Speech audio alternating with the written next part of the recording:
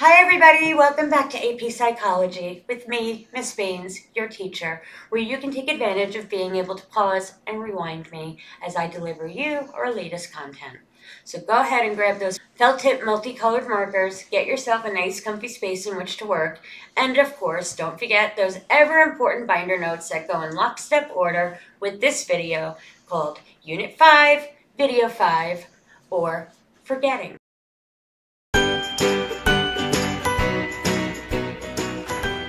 So we've talked about the processes of creating, storing, and retrieving memory.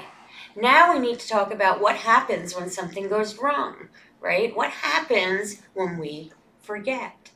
There's a couple of different types of things that can go wrong that cause us to forget and the severity of forgetting. So we're going to talk about that as well as what it means for us to construct memories and that they can be false memories and how easily our brain likes to fill in the blanks with whatever it wants, right? That could be a faulty memory, right? So we'll talk about all of those things, and then we'll talk about what it means for a bunch of different areas of our reality. Okay, so first up is, what is forgetting? So forgetting is simply the inability to retrieve information due to one of three things. It's either poor encoding, storage decay, or retrieval. Poor storage is decay of information, and poor retrieval is whether or not you have proper retrieval cues, right? Whatever it is that you're trying to get out of your memory stores. So have you ever heard the saying, tie a string around your finger? And when your mom tells you to go pick something up for you at the store, that you'll look down at your hand all day and remember so that you won't forget it, that's an encoding failure, right? We forget things, and we forget them easily as human beings. So let's talk about these three things. The first type of forgetting is an encoding failure, right? We can't remember what we did not encode. If we aren't paying attention or entering the information into our long-term memory in the first place, we will not even be able to retrieve it later because it doesn't even exist. Okay? Memory is not magic. The second type of forgetting is called storage decay. It's the poor durability of stored memory which leads to their decay, but not their complete deletion. Right? They don't totally go away forever. They're not deleted. They're somewhere in there, but they're very, very faint. The third type of forgetting is a retrieval failure. Although the information is retained in the memory store, it cannot be accessed. You're having trouble pulling it out, right? You're having some type of moment where you just can't access the thing that you need to remember. And Ebbinghaus showed us this with his forgetting curve. What he showed was an initial large drop here in retention, which is kind of like remembering the storing of the information, right? So an initial large drop in the retention of the information, but then it kind of evens out over time. Okay, so this is the typical forgetting curve for learning newly learned information. So if this is day 0, right? This is when you first learned it, and then you get it at 100%. What that means is that you were properly encoding it, and you put it into your long-term memory. After one day, you have a very quick, or the quickest drop of forgetting. This says what you are learning, right? Right? Tomorrow you're going to have your most significant amount of forgetfulness, you could say, of the storage decay.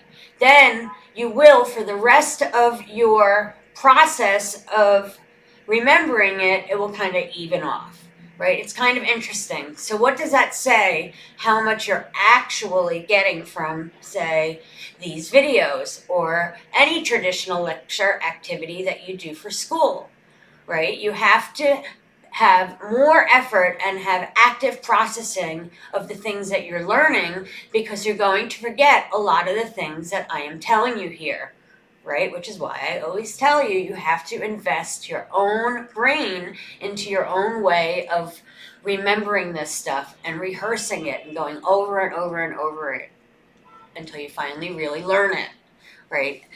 The more active that you are in the processing, the less likely you are to forget. Okay, so back to the forgetting curve. If you forget the most in the first day, when you have reviewed, which is each of these like peaks, right? You review the information and then you forget, it dips when you review with way less review. The information you forget is less. So what it's saying is that over time, it will kind of steady out. But what you're seeing here is that with the forgetting curve is that each of these points here that you are reviewing, the information that you're not just letting it sit there. If you don't review the information, this trajectory going down here is going to happen, right? It's going to go steeply down. It's going to keep going down if you do not review, study, or rehearse the information, right? They believe this to be due to the gradual fading of the particular memory, right? The memory trace in the brain. Remember what we talked about with memory traces with the engram, right? With the long-term potentiation, right? With engram. Long-term potentiation is the strengthening of the synaptic connections between neurons, right? All this stuff from the beginning of the year is now coming together. The connections aren't as strong or efficient as they were when you first learned them. So you've got to be able to review the information over and over again in order to make those connections between the synapses stronger. Long-term potentiation. Barak in 1984 showed a pattern similar to that of Ebbinghaus with the forgetting and the retention of Spanish vocabulary over 50 years. So this is the time in years after the completion of the Spanish course that they used in their experiment. So let's just say it's Spanish 1 in high school, right? And you get it. You understand the vocabulary. It's all retained, right? Look at how quickly in the first, 2 years or 3 years after having learned it, it goes down. But then you see kind of levels off. Sure, there's a slight decrease, but what you remember after those first 2 years kind of maintains itself. And then a retrieval failure, although the information is retained in memory stores, cannot be accessed, okay? So it's just in there and you're having some kind of failure. And one example of a retrieval failure is called tip of the tongue, right? It's on the tip of your tongue. That's the phenomenon that means that you know it's there, you just can't bring out the information. Oh, I know who that guy is in that movie. What's his name again? Oh, I was just talking about him the other day. Oh my gosh. Right? That's what happened to all of us. That's TOT, tip of tongue. If I were to show you a picture, that would be the proper cue. And then you would say, you would get it, but then it would just be tip of the tongue. And you don't have the proper cues to help you get it out. And that is called a retrieval failure. Okay, so let's talk about different types of forgetting, other than the 3 kinds of failures that we talked about. Interference, okay? So learning some information may disrupt the retrieval of other information. As you're learning more and more, and as you're getting more and more information in there, stuff starts interfering with each other when you try to differentiate it. When you try to bring something specific out, right? When you're trying to retrieve it and use it. Okay, so there's 2 types of interference. Proactive, the way that I want you to think of proactive interference is like when you're being proactive, you're moving forward, right? Proactive, you're going forward. Like I'm being proactive to try to prevent lots of illness by eating healthy and exercising, right? I'm being proactive with my diet and my exercise. Proactive when you're moving forward. Proactive interference is when old information kind of moves forward and interferes with the new information that you're learning, okay? So if the old information is interfering with remembering the new information that you're currently learning, it means that you remember the old. You do remember the old, which blocks your retrieval of the new. I want you to write that down. Proactive interference is when you are remembering the old information and it blocks the retrieval of new information. Make sure that you write that down and understand that, okay? So let me give you an example to solidify it in your mind. Let's say that your cell phone was stolen and you had to go buy a new one. And let's just say you had to get a new phone number. And every time somebody asks you for your new number, you still keep on giving out your old one, right? So you're like trying to give out your new phone number. It's in your head somewhere, but you keep starting to say your old one. That would be an example of proactive interference. The old phone number is interfering with the learning of the new. Retro, like Throwback Thursday, retro, wear 1970s clothing or 1990s clothing, right? Something like that. It's going back in time. Retroactive interference is when learning the new information interferes with the recall of older information. So it kind of moves backwards, right? So it's the new information interfering with the old. You are remembering the new information instead of the old stuff that's already in there. Write this down. Then that blocks the retrieval of old information. New information blocks the retrieval of older information. So let me give you an example of that. Okay, let's just say that currently you're taking a Calc AB class, and all of a sudden you can't remember how to solve a geometry question when your younger sibling asks you for help for their homework, right? You're so focused on Calc AB, you can barely even think back to that easy geometry question, right? Your remembering is so wrapped up in all that stuff that you're learning right now at school that you try to do some basic algebra or A plus B equals C or something like that, and you can't even solve for C. You're like, oh my God, I totally freaking can't even remember how to do basic math, and here I am taking calculus. That would be an example of retroactive interference. Okay, so sleep. Let's talk about sleep and how that can kind of help. Sleep will help you avoid retroactive interference, thus leading to better recall. So the moral of the story is study before you go to bed for any test that you might have the next morning. It doesn't say that if you just stay up really late and cram all night long that you're going to remember any better. Let's just say that you do some homework and studying until, I don't know, like 9 o'clock at night, and then you get a really good night's sleep. Just having slept is going to improve your memory, right? It's going to improve your memory, and that is what this graph here is showing us. Hours after having learned something, the nonsense syllables, right? The nonsense syllables being words that make no sense in the Ebbinghaus study. And that after sleep, their retention of all that information is so much higher than remaining awake all night long and studying. In fact, what it shows us is, let's say if you take what you learned in class today, right? You have a test on it tonight.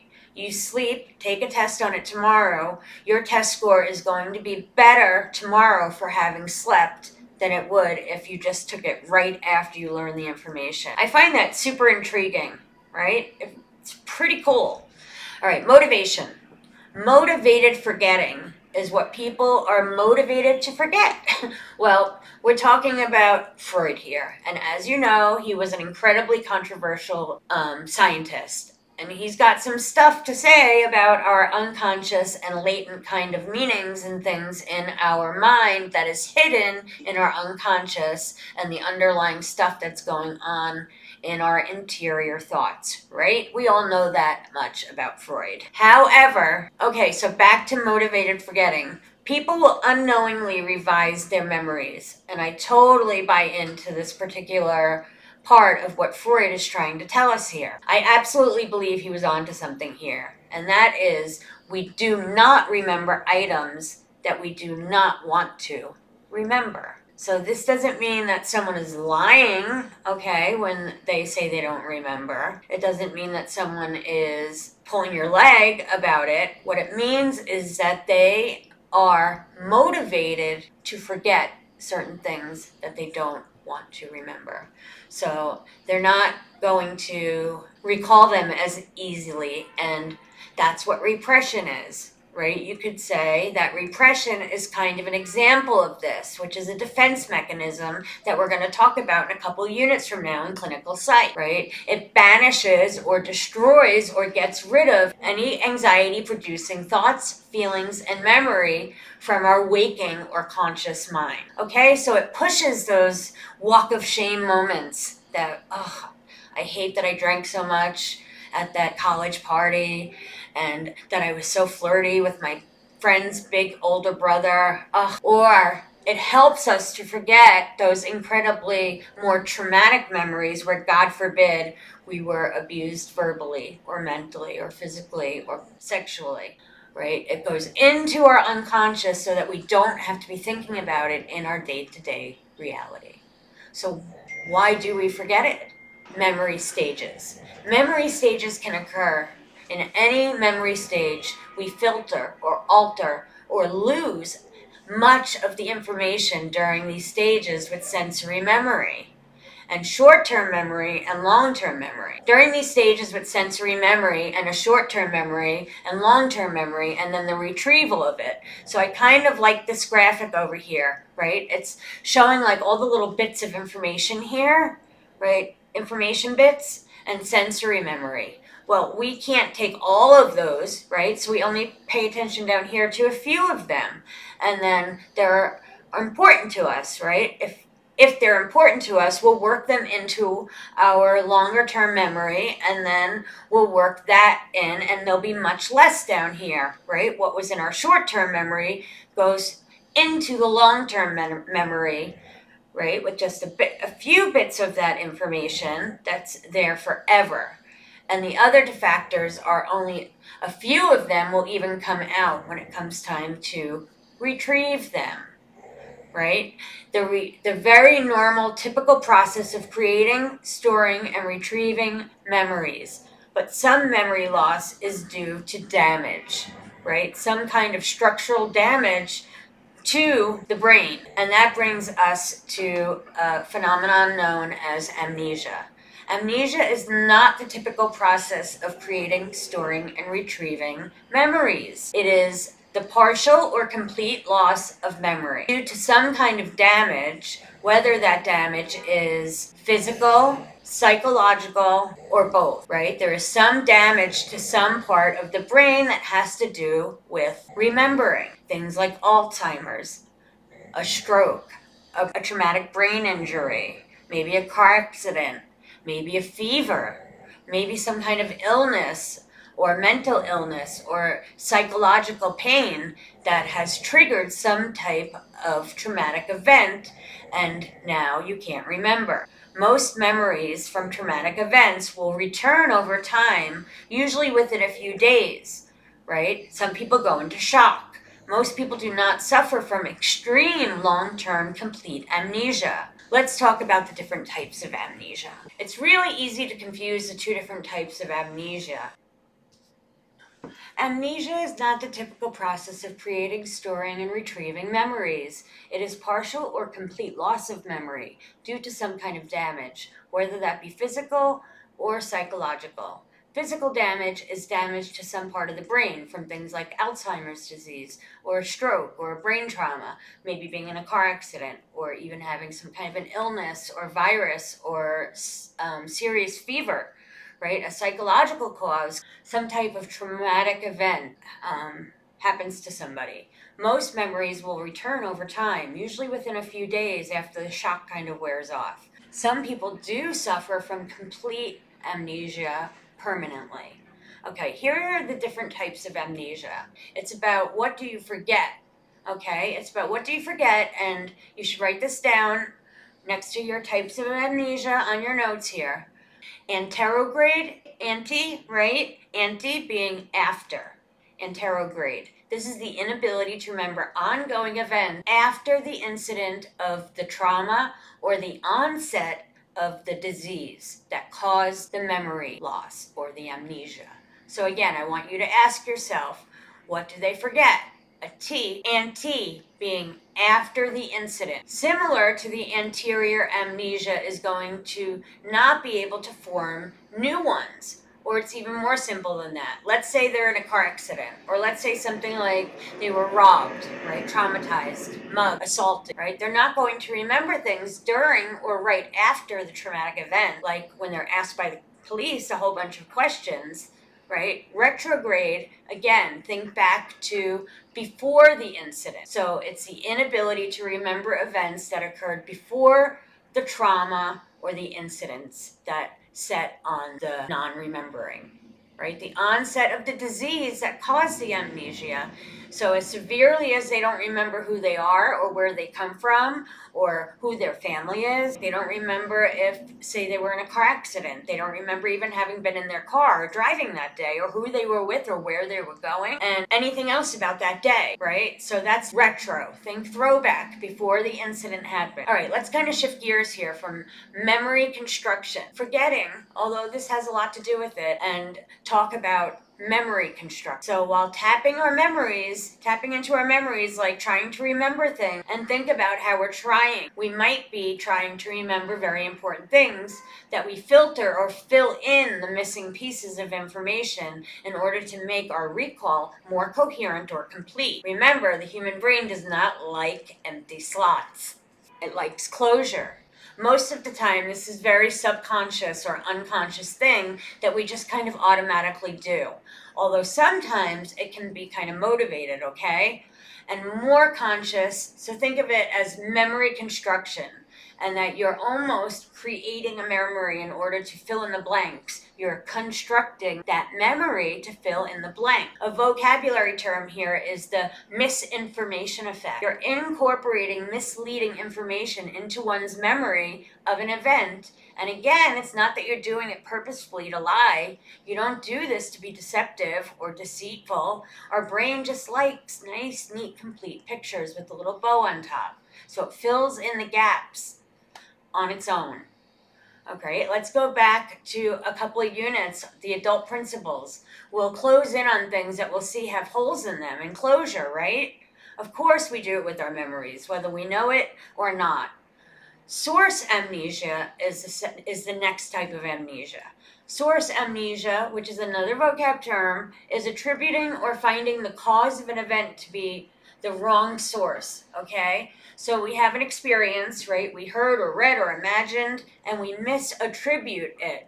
So let's just say, yeah, I was watching this TV show the other day when you actually heard it online or heard it on the radio or from a friend, right? You forget where you learned the information to begin with. True versus false memories. Just like true perception and delusion, real memories or memories that seem real are very difficult to discern from each other. So just because a memory feels real doesn't mean that it is real. Our brain can tell the difference between real and false memories. That means that a memory is in the temporal auditory cortex. Right there would be no sensory record to be activated in the auditory cortex and your temporal lobe, right? If you add it, you didn't actually hear that part of your brain, it wouldn't be stimulated when you recalled that false memory. So if the brain was analyzed when you were told about how you heard the false fact, the temporal lobe would not be activated upon remembering that memory. Kind of interesting, right? There really is no constructing memories difference. So let's talk a little bit more about constructed memories and the research that surrounds them by a very important woman named Elizabeth Loftus. She is a huge name in this unit that you must remember. She conducted a lot of research in this arena. What she did is she contacted parents of college students and obtained a list of childhood events that the students were asked to recall, okay? She talked to their parents and asked them for things that they did when they were little. Went to Disney on vacation, had a babysitter, got lost in a shopping mall, spilled a punch bowl at a wedding or a party, saw Bugs Bunny at Disney World, right? But this is impossible because Bugs Bunny is not a Disney character at Disney World. But after repeated recall attempts over a period of several days, Many students claim to remember the bogus memory of seeing Bugs Bunny at Disney World.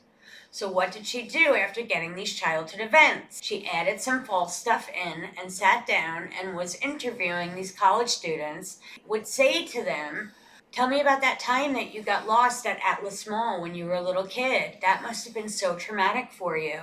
And after a couple of days of bringing it up again and asking some questions, they were like lock, stock, and barrel, like, oh my gosh, it was so awful. I remember that I finally found this police officer guy and I was crying hysterically, and I remembered all these horrible details about them giving me some water and calling my mom for me, and my mom came and found me, right? Then we got clarification from the kids' parents that they were never lost in a shopping mall. So what does that say about eyewitness testimony? Is it accurate? Can we really depend on eyewitness testimony to send someone to, say, prison for life, even death row? Can we do that? Because eyewitness testimony is filled with errors in memory the same way that people's memories are filled with mistakes, right? There are errors, and it's still one of the main methods that police use to gain information about a crime, right? Important things to remember are people's recollections are less influenced by leading questions if they're forewarned that questions could create memory bias. So even right now, being aware that the way that someone asks me a question is going to create memory bias on my part, it's going to help you avoid that passage of time. It allows original memories to fade. So ask right away when you're talking to someone for more accurate information, or write things down.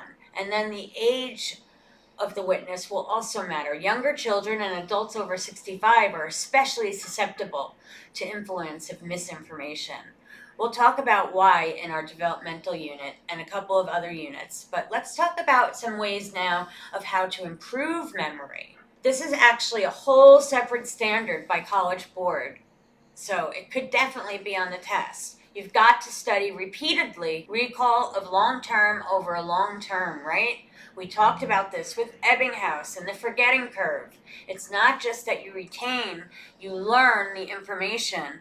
It decays, but then you learn the information. When it decays, you review it again and let it decay. Review it again, it decays a little less. Review it again with even less decays. Spend more time rehearsing or actively thinking or studying about the material. You can't just sit there and be listening to my lectures or even reading a textbook. You have to rehearse it in your brain over and over again. You have to write things over and over again. Whatever it is that helps you the most, quiz yourself, make index cards. Those are all types of... The most valuable way to learn new material is to make it personally meaningful. So what does this mean? You think about how you've seen something in your life before, and then you use a mnemonic device to associate it, right? Either with peg words, something that you've already stored, or you make up a story, or you chunk things together, you use an acronym. All of things will help you improve your memory, right? To activate those retrieval cues. Retrieval cues mentally recreate the situation in the mood. So if you're on a test question, and let's just say you're like, oh my gosh, I'm pretty sure that I know this, I just have to remember it. So you think back to when you learned it and try to visualize that learning experience, or maybe like, I don't know, this would be in the set of notes. So I just think about what these notes look like, or when I was taking those notes, those retrieval cues will help you remember and recall events. And they are fresh before you encounter the misinformation. It will help you to recall the events, and while they're fresh, they will minimize the interference. So test your own knowledge and not looking at the book, right? You don't just simply, bam, what's the answer? That's going to reduce the likelihood of interference. And then metacognition. Okay, metacognition is when you rehearse the information and determine what you do not yet know. This is a big word, and I want you to write it down because it's important. Metacognition is knowing what you know.